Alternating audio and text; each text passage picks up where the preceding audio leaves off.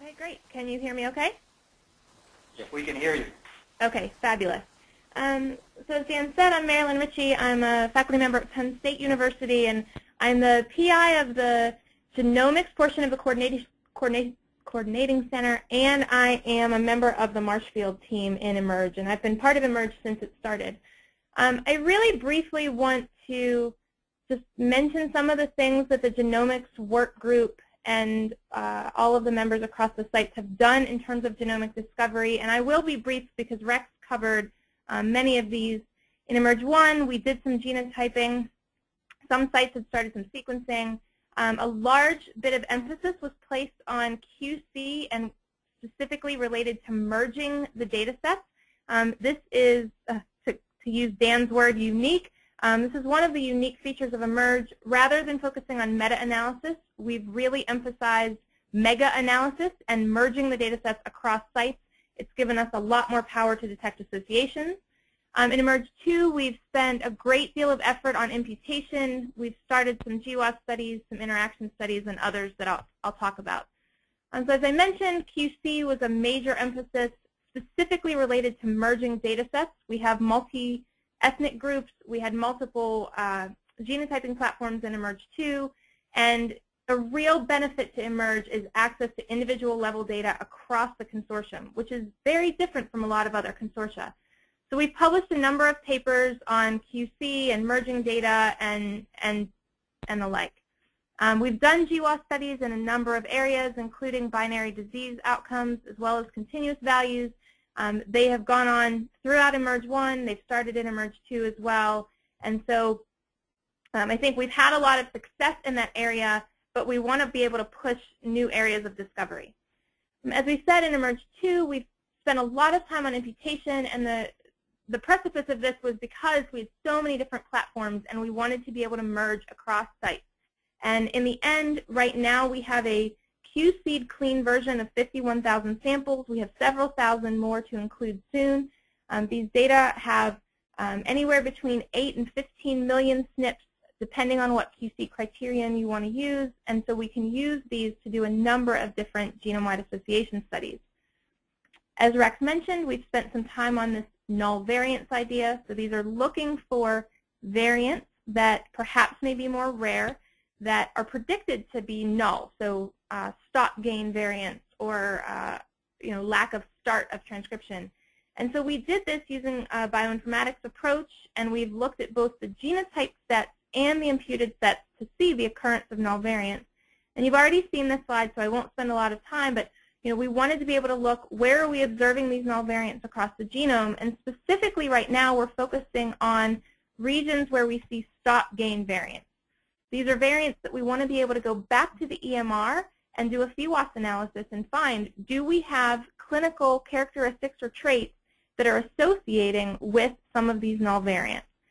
Because they're rare, there are things that may not have been observed much in the literature, but because of the sample size of eMERGE, we may actually have the power and ability to find such clinical associations.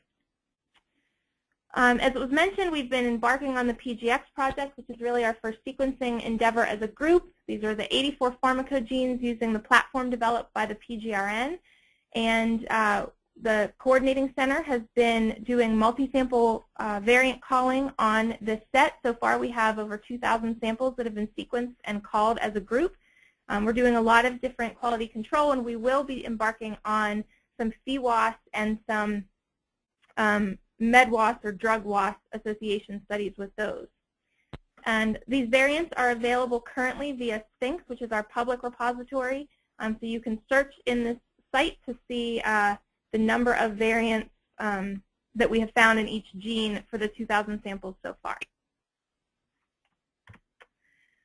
So what I want to spend most of the time talking about and to try to drive the discussion is what we might do in terms of discovery in eMERGE 3. And I did take this discussion to the full genomics workgroup as well, and so some of these ideas are coming from the various sites. We think that there's enormous potential for future discoveries in eMERGE, and this is kind of going off of what's been going on some in the chat room. I don't think we want to necessarily just do more GWAS and find more of the small affect variants that other consortia are finding. I think one benefit that we have is currently this set of 50,000 samples with shared individual level data, so we don't have to rely on meta-analysis. We can actually do a combined joint analysis of these data, and from the earlier slides, it sounds like there is potential to add another 50,000 samples to this over the next year of the grant. Many other consortia are only sharing summary statistics, and as we just talked about, the EHR enables vast potential for phenotyping, and there are a lot of things that we haven't done a lot of in eMERGE yet, and part of this is just, it takes a lot of time. It took a lot of time to get the data imputed and merged and cleaned. Now we're ready to do analysis. The phenotyping also takes time, but because of the EHR, we can start to think about treatment outcomes. We could do disease subsets based on different clinical characteristics. Because of the EHR, there are different features of disease that we could start to think about in terms of subphenotyping or endophenotyping, which I've participated in a lot of GWAS consortia. Often we don't have those other traits captured on samples to do that. Extreme phenotypes is an area that is gaining popularity, especially when thinking about rare variants. We can do things about direction of causality because we have the data over time. And a big thing that's come up a lot is this idea of doing longitudinal GWAS. Every time we present in meetings about eMERGE, we tout how we have this strong EMR and longitudinal data and how we can use that as an advantage in our association studies. Yet, for the most part, we haven't really exploited that. We've only started to scratch the surface on what we could do. So in addition to just those types of analyses, I think there's a lot more that can be mined out of the data that we have. And there's a list here, and so I'll talk about some of them briefly. We do have a highly multi-ethnic set included in eMERGE, and so we have the opportunity to look at racial or ancestral disparities in allele frequency for important variants in addition to disease disparities. We know that there are certain traits where we see disparity based on race, ethnicity, and that is something that we could start to explore in much more detail than we've done. Structural variants, or CNVs, this is something that we've really just started.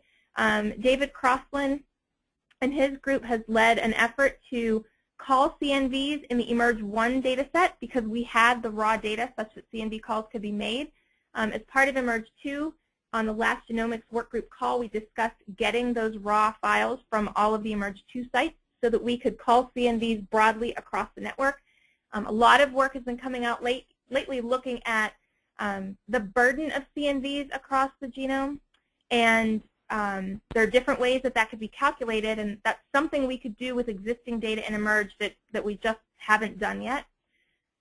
Low frequency variant analysis, so certainly within the realm of the PGRN-seq, where we have specifically targeted a lot of rare variants by doing sequencing, even within the imputed data, we have a lot of low frequency variants. In many association studies, people tend to do a minor allele frequency filter and only look at common variants.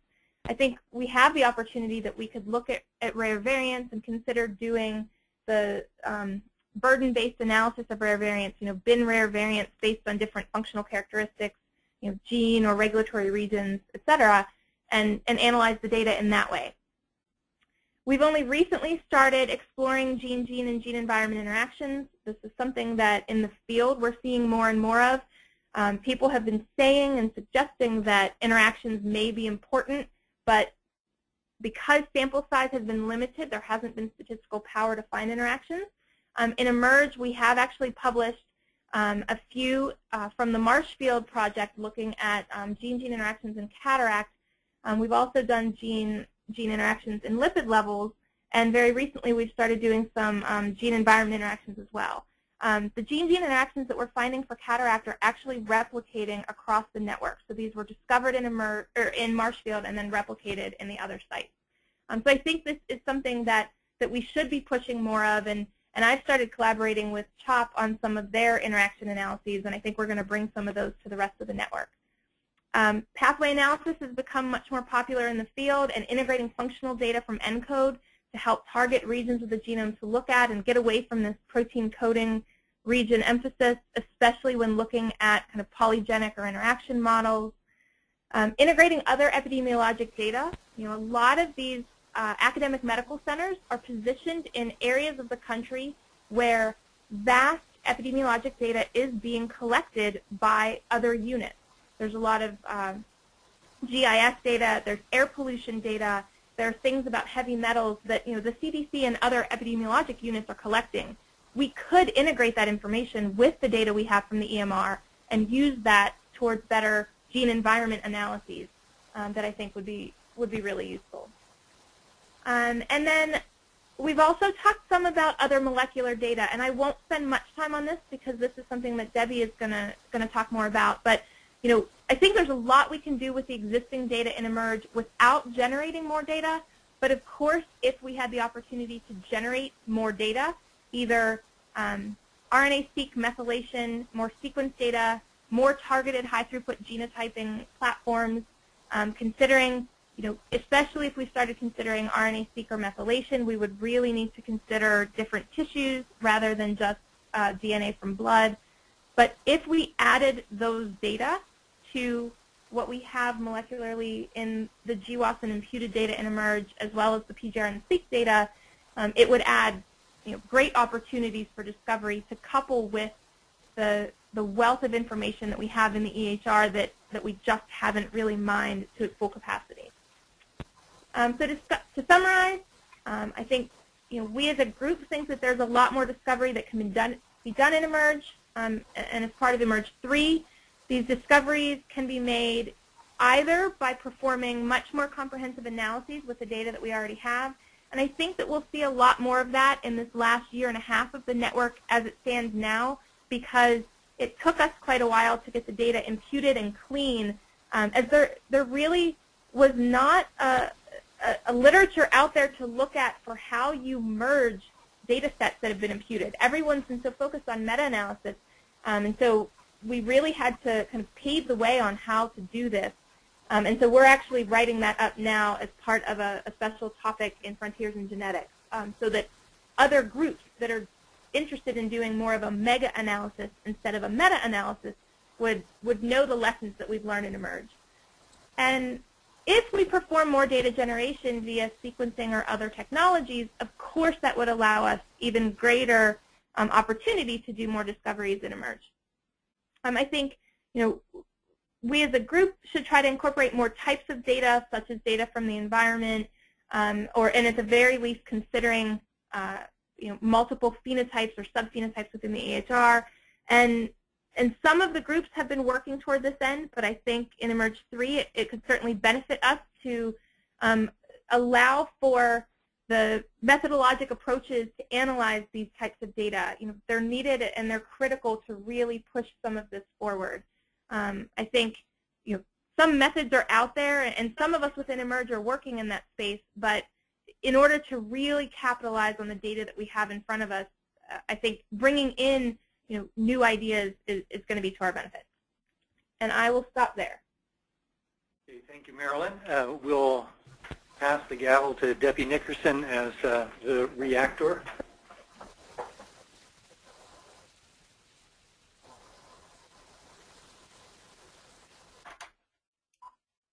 I was just hoping I wouldn't push the wrong button. I think I need to get off of here. Is that all right? Is that better? Yeah, it's fine. Is that better? Yes. It's certainly audible, and we have your slides up. Okay. So I'm getting a lot of feedback. Are you? No, we're hearing you clearly. All right, so it's just me. In thinking about eMERGE 3 and reacting, I certainly don't want to think that sequence is the only way. I just wanted to bring it up because eMERGE 2 is moving into sequencing. And I think that there's a lot of reasons to think about sequencing in the future, and it brings together all the phases of eMERGE. If I can have the second slide.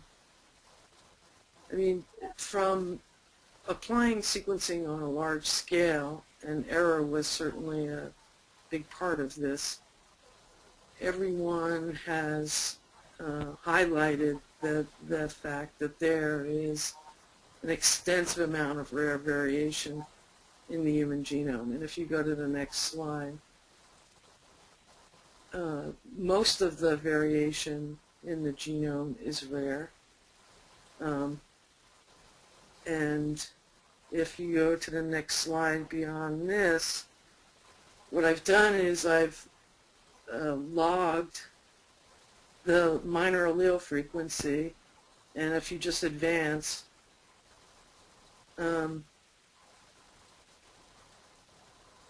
Brandy, oh, yeah, you go. I'm highlighting 1%, which most GWAS chips with imputation will capture. And you can see that's just one part of the picture of natural variation in the population. If you advance again, you can see that there's a large fraction that we're not capturing. So I think everyone is interested in running the gamut of allele frequencies across the population. So if you advance to the next slide, if you look at deleterious alleles, and there's lots of ways to look at this, you can look at it by loss of function, splice variants, as eMERGE is doing, and you can also look at applying every predictive method that you have. There's more than 7, more than 10 of these. But if you look at rare alleles in the population that are predicted by a large number of methods, those alleles that are predicted by all to be deleterious are very young. This is the age of the mutation in the population. So smaller is younger. And so these are alleles that also we would like to get at. If you get advanced to the next slide, eMERGE 2 is certainly getting at that through a collaboration with the PGRN by applying a targeted-based sequencing platform that has been developed by that group.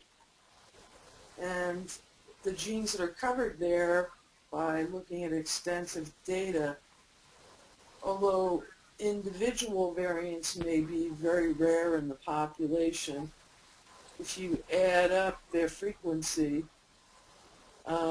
just the rare variants,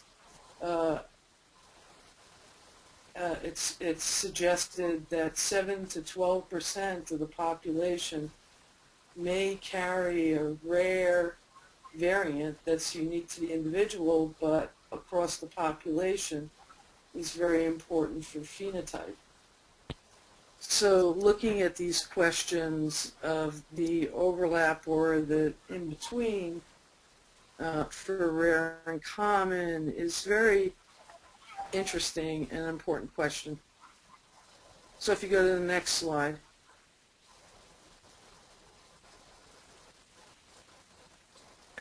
So the case for sequencing is obviously the majority of variants is rare, but it can be collectively common. The most impactful are not only rare, but also young in ancestry, maybe even family specific. When we talk about family history, is there some way to bring families into the study? And that's just the concept. And I think that sequencing is the perfect segue from eMERGE 1 and 2 into 3. And just to state that sequencing is not the only way, but also looking at expanding the data set to across the genome would be very important. And if you advance to the next slide, it interfaces with large projects like ENCODE that has given us new knowledge about non-coding variation and where it's present in regulatory regions within the genome. And if you go to the next slide, this is just a slide that I stole from a colleague, John Stamp, that his graduate student, Matt Morano, actually looked at the intersection between GWAS hits and DNA sensitivity sites and found that there was an enrichment of GWAS hits in these areas. And I know this is an area that ENCODE is very interested, that eMERGE is very interested in, the intersection of these non-coding variants and where they overlap with eMERGE sites.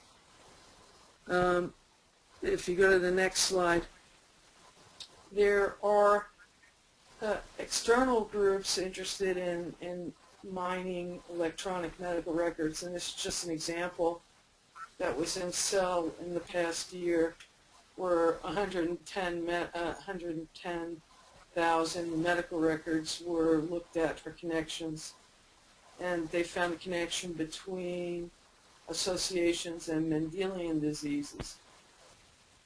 And it's intriguing to think about how Mendelian disease variants may interact to contribute to common complex diseases or traits. We've known in cancer for many years that underlying susceptibilities in specific genes provide the first hit. Is this true for other diseases beyond cancer, like cardiovascular disease, diabetes, etc.? Sequencing would enable us the ability to look at this. If you go to the next slide, there are also great interest in reporting incidental findings from sequencing, and obviously recommendations have been put forward about the genes that you would want to look at in this regard.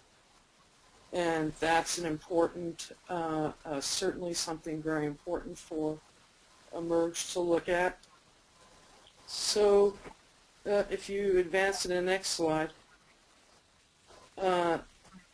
sequencing would allow us to explore the spectrum of actionable variants in the sequence, and also at the same time will permit the intersection of rare and common, the contribution of rare, perhaps Mendelian, because many of those actionable genes are related to Mendelian diseases. How do these contribute to common diseases is an important question. If you go to the next slide. So the idea of sequencing and talking about sequencing, whether it's selected targets like the pharmacogenetics panel or the return of results targets or exome sequencing. I mean, genome seems perfect. The price is dropping. We're hearing $1,000. It's coding plus non-coding, which extends into some of the areas of interest for mining for the GWAS studies. And then in terms of looking at the phenotype, I just want to end with what was been most successful in applying sequencing in some of the large-scale sequence-based consortium I've been a part of. And if you advance to the next slide, and that's really, oops, skip the slide. Okay, so go to the next slide. This is it. Okay, so sequencing the tails of the distribution.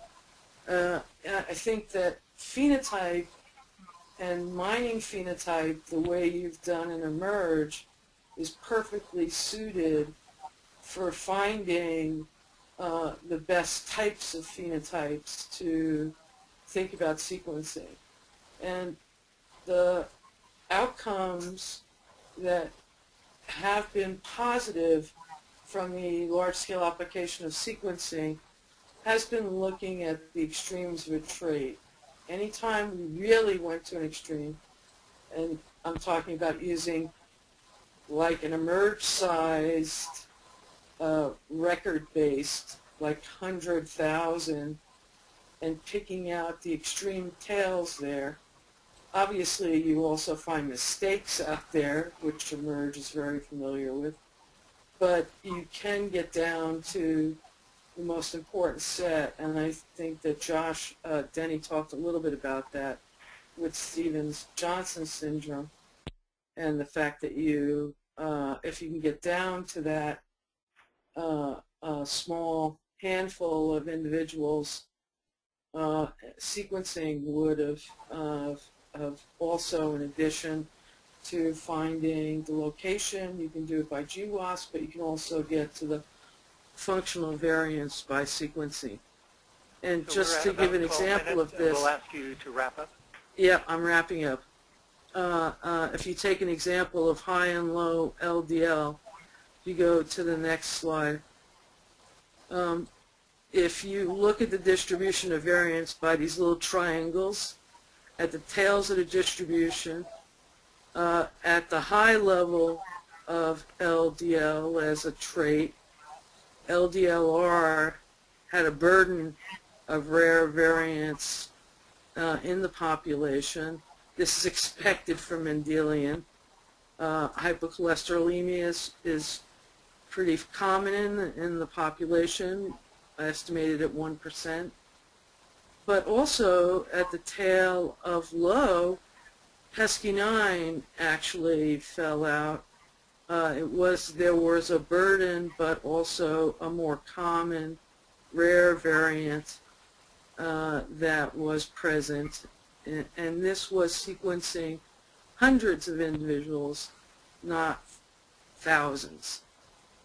So if you vest, I think there's a discussion, and Steve Leader is going to take it from here. Okay. Well, Steve, if you're there, we'll segue immediately to you. I am here. Can everybody hear me? Yes, we can. Good. In retrospect, I guess I should have, can we go to the next slide, please? In retrospect, if I had to use a smaller font like Howard did, we could get these all on one slide and look at them at the same time. But they're broken up into two slides. On this first one, I think you should get the sense by now from both Marylyn's and Debbie's presentations that the consensus of our group was that discovery research should remain a high priority for the future. And working with the phenotyping group, one step is obviously to decide what traits or phenotypes are sort of high priority for the next phase of the network. And then the topic for discussion, and some of this has been occurring in the sort of online chat, is whether or not just go with existing data and work with improving the analytical tools and the methodology to use existing data, or whether there should also be some effort into denser data generation, whether it's by next-gen sequencing or exon arrays. As a sort of a non-genomic person pursuing this more from a pharmaco perspective, I guess we could also add in that the existing data could also include the longitudinal phenotypes that several people have alluded to. and using this in the context of you know, the genetic contribution to disease progression. This also lends itself at gene-environment interactions as well. Also, the impact of therapeutic interventions on the trajectory of progression.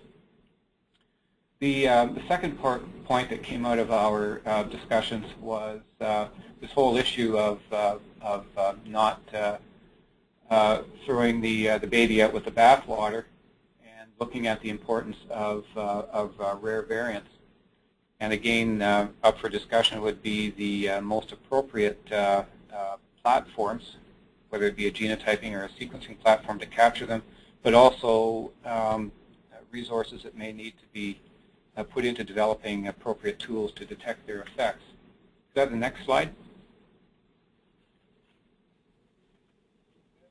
So this is this next point gets at one of Debbie's last points, and that is considering study designs other than a straight GWAS type format for discovery purposes. And for example, example that she gave looking at discordant, extreme discordant phenotypes, at least for continuous variables, and coupling them with your platform of interest, and I've put whole genome sequencing here.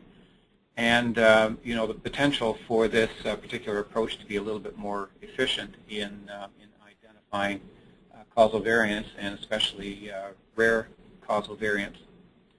And then the last point that our group would propose to the larger group at whole would be, again, something that was mentioned by both Marylyn and Debbie, and that is looking at other sources of genomic material,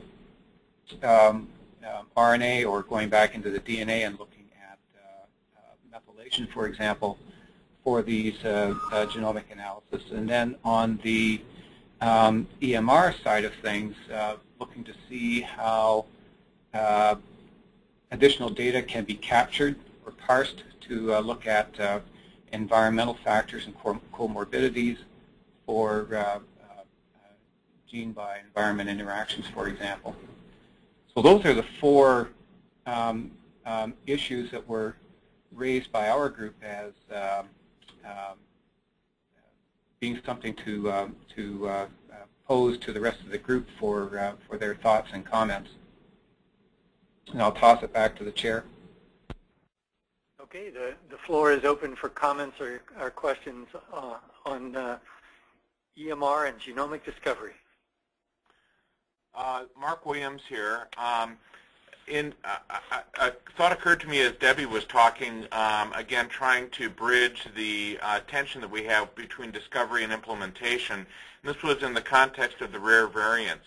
I think one of the issues that we're all going to be dealing with as we receive secondary findings from our genomes, exomes, and high-density chips about, that we're thinking about clinically returning, is the lack of information that we have on the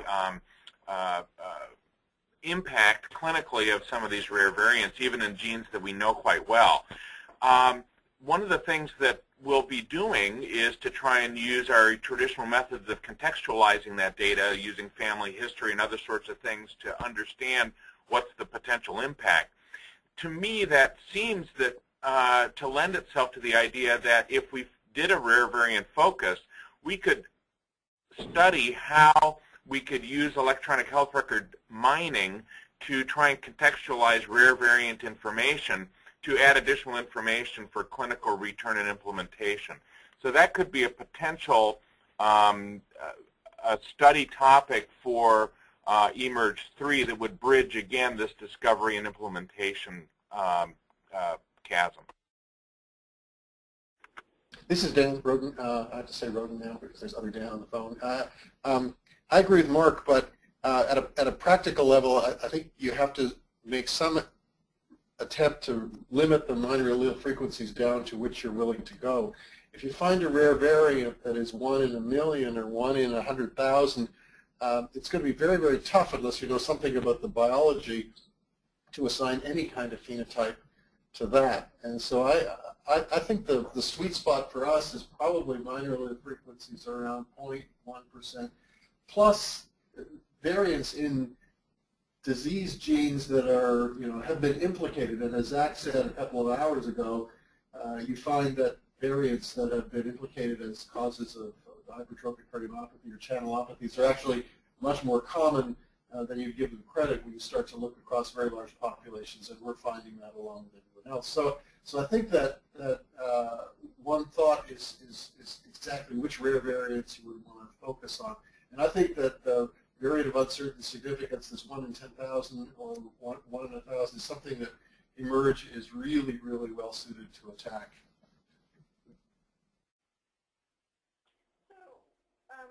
If we're capturing sequence data, it seems to me that we should report all variants, even if we only see it once in 100,000 people, and put it in a database, because other people are going to be putting that data forward and annotating those variants.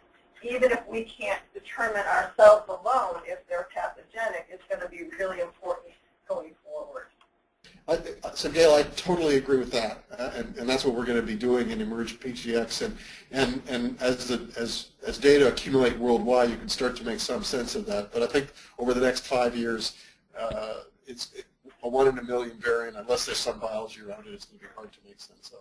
But I totally agree that we have to figure out a way of archiving this worldwide. So this is Håkon here. So as you know, the new platform from Illumina on the X10, which is currently tailored towards whole genome, I mean, it's very likely going to be adapted to exome, even though that will probably take some time. But an exome could probably be sequenced for about $100, sort of, say, a year and a half from now. So in the interim, a strategy to sort of customize a chip with this rare variant content, particularly content that are sort of with potential or putative damaging impact or loss of function variants and so forth. I mean, that can actually be typed now extremely cost efficiently across, dozens or thousands of samples for a relatively sort of low amount of money, even though it's going to cost some money. So in the interim, that would potentially be a very, very powerful strategy across all the sites, because that would open up the rare variant content for all the phenotypes that we have, and we don't have that today. So this is John Harley, Cincinnati. I just asked the question that when we concentrate on rare variants and we don't have all of our samples genotyped, we rely on imputation. And as the frequency of the variant drops, the accuracy of the imputation is disastrous. And so how do we, we aren't able to take advantage of our huge numbers because the error introduced by imputation is so big. Is there anybody that has a solution to this problem? You need to sequence. Yeah. You need to sequence all those people. Yeah, right. That'd be great. So bad. So this is Rex. I'd like to weigh in. I'd really like to endorse the idea of thinking about environmental factors. We've played a little bit around with GIS tools, and I think one of the things that we could do very well, which isn't done very well in most cases, is given the longitudinal nature of the people that we're following, is to think about some of these environmental factors. I think there's going to be increased opportunities to capture some of these bits of data. Marylyn talked a little bit about Environmental Protection Agency measurements that are being made. So I think to be able to start to tackle gene-environment interactions using GIS approaches and some of these environmental measures is also something that would uniquely be possible in an eMERGE 3 for us to take a look at. Well, this is Chris, and while I find that idea elegant, I want to make sure we're somewhat cautious and thoughtful about this. For some populations, and your Chicago population, Rex, might be a superb candidate for this. For other populations, they're not always, as we say, population-based, and hence the density of sample cases in any environmental geocode. You run into power problems very quickly with environmental association, particularly when you're treating it as a covariate and a substrate. Chris, this is Marylyn Ritchie. One of the other things that I think folks could think about And this is something that Marshfield has done in eMERGE 2, and that is to use the Phoenix toolkit as a mechanism to collect environmental data. We were awarded a supplement as part of the Phoenix Rising program by NHGRI, and so some of the Phoenix toolkit measures were sent out to the eMERGE participants. And we've actually started mining that data, and we're finding really interesting gene environment results for type 2 diabetes and some for cataract, and we only implemented a few of the Phoenix toolkit measures. That's something that other sites could do either electronically or paper forms. You know, it's something that you could port to an iPad that people could do in clinics. You could put it on the web that people could do through their My Health at Geisinger or Vanderbilt or what have you. And that's another way that even without relying on population-based environmental data, you could collect it on the participants in the biobanks. Well, I certainly agree that would be hugely more efficient and wouldn't suffer the broad association problem that you have with geocoding. And I actually think the Phoenix toolkits would be the appropriate choice for collecting that kind. So I agree with that, Marylyn. That's a good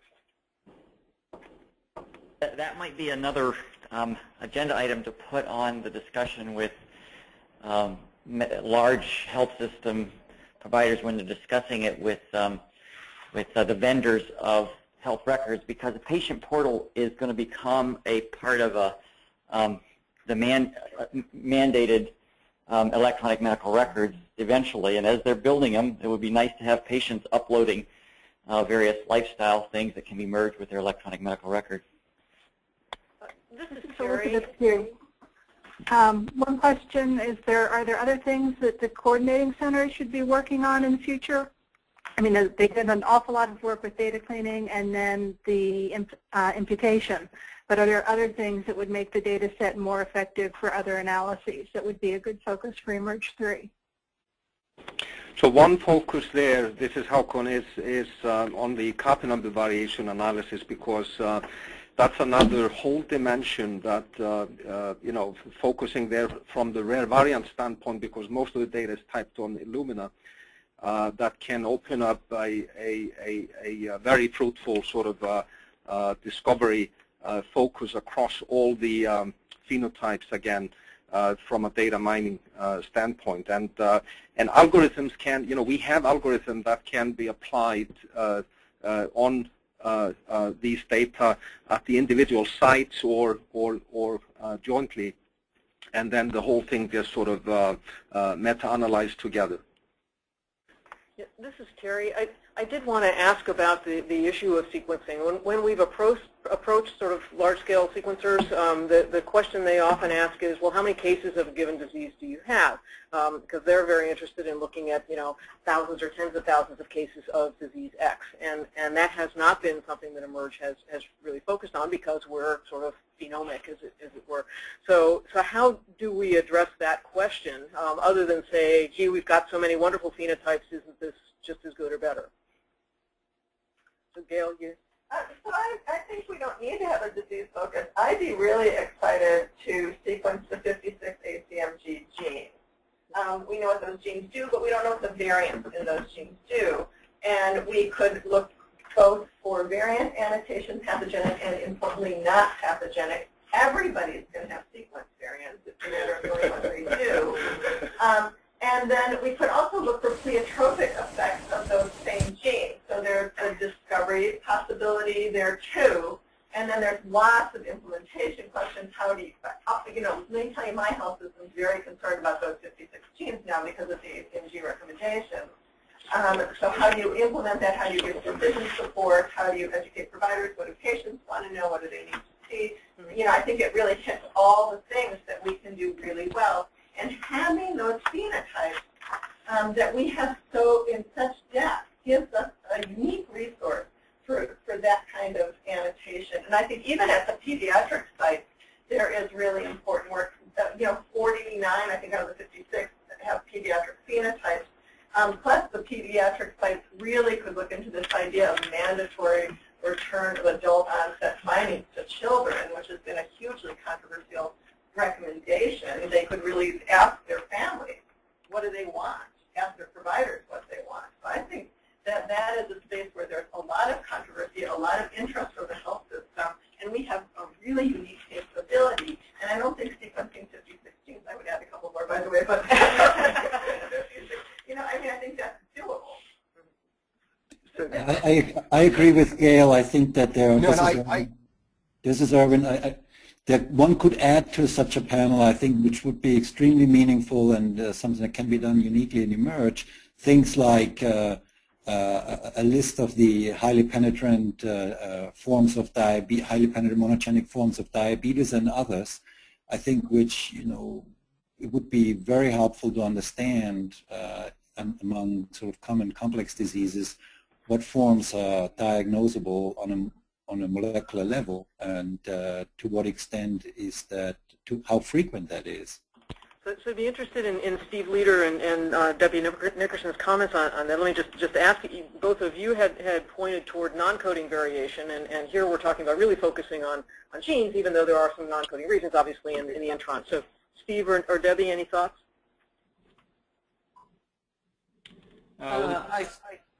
I think it's great to look broadly at genes, but I think that different platforms have different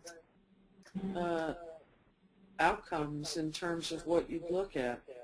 I mean, many people are sequencing a whole genome, but they end up looking at only the coding and that few percent that are well annotated by ENCODE as being highly functional.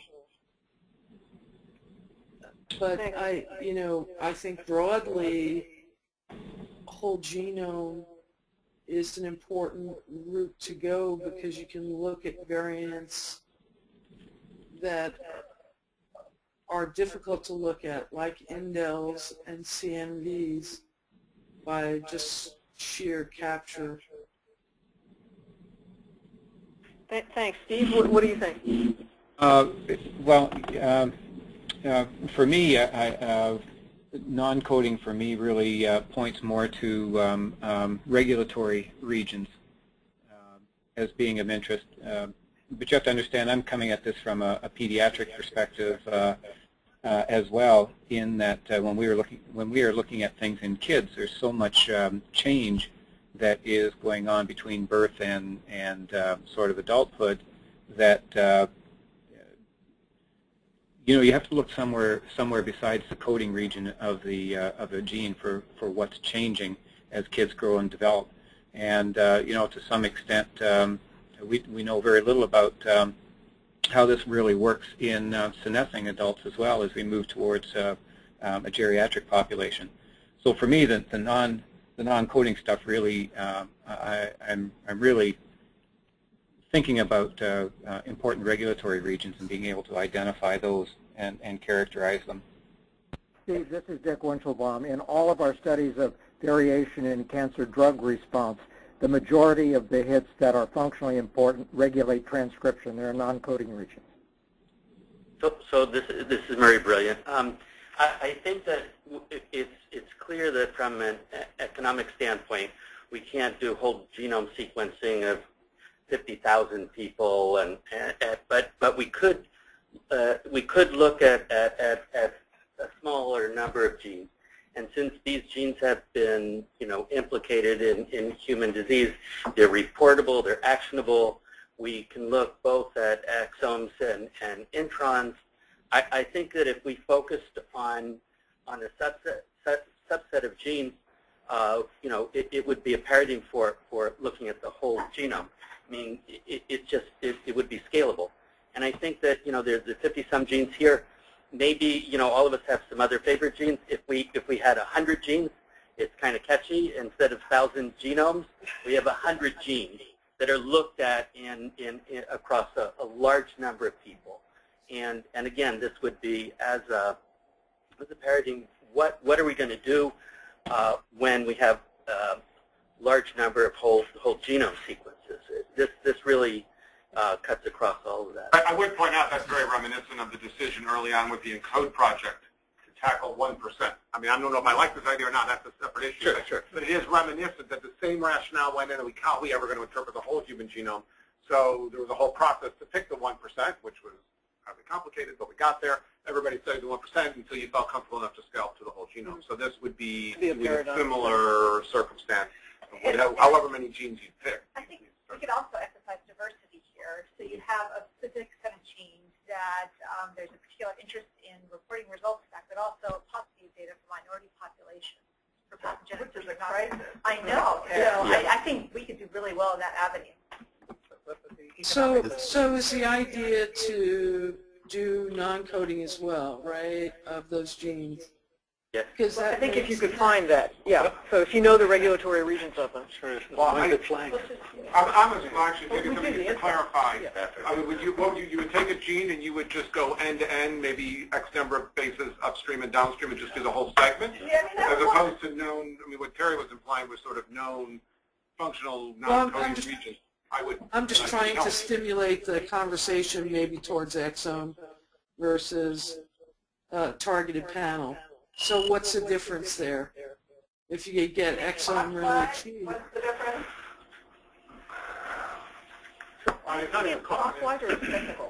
These are actually asking very different questions. If you're only going to go exomes, you're going to make the assumption that that's what you're going to find. And I thought the idea was that you have these sets of genes that are of interest, and some have variants with the encoding, some will be a non-coding, and you want to get a complete inventory deep in lots of people. That's what I wanted you to say, Eric. I don't know what I was just trying to re-articulate what I thought I heard. So it was not. But what I also heard was a variant approach, which was you take X number of genes and you take all the exons, but then you take and the introns. Any regulatory regions you know of. And the introns or else. And cis-regulatory alpha, to the extent you knew them. Without knowing them, you just bracket them. I mean, there are some that have regulatory regions that are identified in other chromosomes, and so maybe look at those as they become, added in. But, it takes 2 years, Debbie, or more to develop a targeted platform like this? No, I think it's much easier now than it was. Oh, okay. I don't think I think we have a lot more experience. And I think the PGRN has great data with the PGX-seq. They could look at these questions. Debbie, what do you think molecular inversion versus next gen? I think it's a matter of cost and ease of implementation. I think some can be cheap, but whether they're broadly applicable to many genes is not known. Mm-hmm. We will give it the car. If we put this into an RFA, I would suggest that we could be agnostic as to the technique and let the people that are putting in proposals discuss how they would do it, because, as was pointed out, there are a number of us that are going to be generating large numbers of exomes and genomes, and so that would also allow then for a methodologic comparison about what's the best way to actually do it. Okay, and we're going to need to wrap up the discussion at Iftikhar here. Just a very good point that there are these commercial entities that are trying to make these panels of 2,000 or 3,000 genes, so that if you have a patient with Marfan or if you have a patient with hypertrophic, you just order that set, and then you can just pick and choose and analyze. Because what's happening is that we're realizing that there are many variants that may cause, for example, an aneurysm. And so I end up ordering a panel of 15 candidate genes, which is like $5,000, and I may still not get the information because they may just do certain variants or not. So I think that's another. It's not the whole exome, but it's like what are the 1,000 or 100 or 1,500 genes that are most often used in the clinical setting, and perhaps go with those. And also, it would go back to Debbie's point that if you're using some of these in the clinical setting, you would have the familial structure to interpret the variants much more efficiently. Okay, so I'd like to thank all of the participants for actually all of our panels this morning for a very rich and thoughtful discussion for future directions in eMERGE. And we're going to, I guess we're down to about a 20-minute break for lunch. Be careful, because you're not going to get all these people down to the cafeteria, through the cafeteria and back up here in 20 minutes. We'll do our best. So we'll plan to start somewhere around half past the hour. The idea is these folks should get their lunch. Yeah, everybody out there on the call should go run for lunch and bring it back. On the first floor here, you come up